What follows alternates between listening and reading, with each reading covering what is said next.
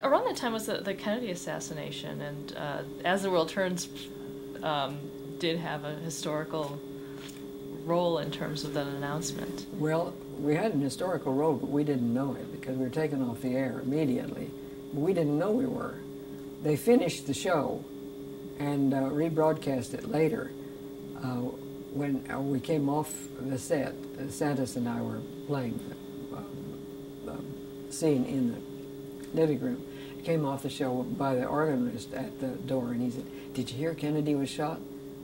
That's the first we knew about it. Nobody knew about it in the studio at the time.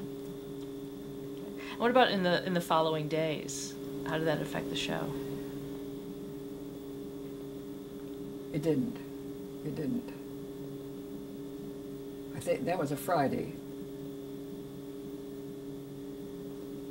And by Monday, it was new week.